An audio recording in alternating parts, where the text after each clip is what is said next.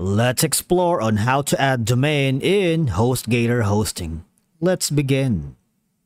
Okay, so first of all, you need to log in using your credentials. And once you've done that, once you are logged in, remember to add a domain to your Hostgator hosting account. You typically need to use the add-on domains feature on cpanel. Now, once you are on cpanel, basically this section will allow you to add the add-on domain even if you do not own the register or the domain name, or if your name server's DNS have not propagated. However, remember though that the domain will not work until the domain is both registered and connected to the server where your website content is set up. Now, your new domains may be registered for this purpose, all right? Now, to do that, with add-on domains, you can host multiple domains with different website content, all under the same disk space and bandwidth of one cpanel. Now, from here, obviously, you can use this interface to manage your domains and for more information with the documentation. But basically, as you can see, the option down here, it says create a new domain. Just click on it. Now, from here, all you're gonna do is simply enter the new domain information. Say, for example,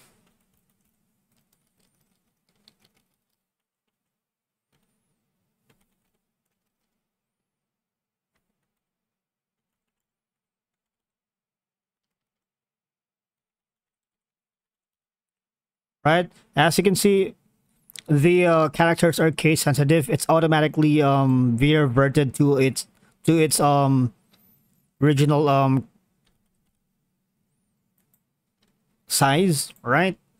And now from here, you'll find to enter the subdomain or FTP username if that's applicable, because it's usually filled automatically based on the domain name, and the document root, which is the directory where the files for the new domain will be stored. And the document root, again, is the directory where the files for the new domain will be stored. And the document root can be left as the default or just as is, or specified as needed, right? And again, you can set a password as optional if you want to create an FTP account for this add-on domain. You can enter a password in the provided field, and this step is optional again. And all you're gonna do is click on submit. And once you have done that, you can also try on the Hostgator interface to go to manage name servers, wherein you can select from the list of known name servers below to make changes. You can simply enter the name server you want to create or edit. Say, for example, from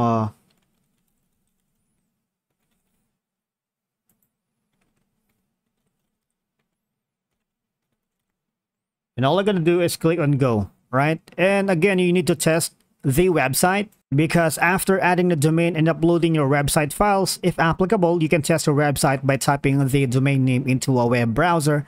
And if everything is set up correctly, your website should load. And if you encounter such problem like this one, just wait like 24 to 48 hours to propagate. And as always, if you encounter any problems adding a domain in Hostgator hosting, all you're gonna do is hover down here. You can contact these numbers, and they'll be more than glad to provide instructions on how you can solve the issue itself. You can chat using the live chat, or again, call these numbers. And that's it for today's video. Thank you so much for watching. We will see you in the next one.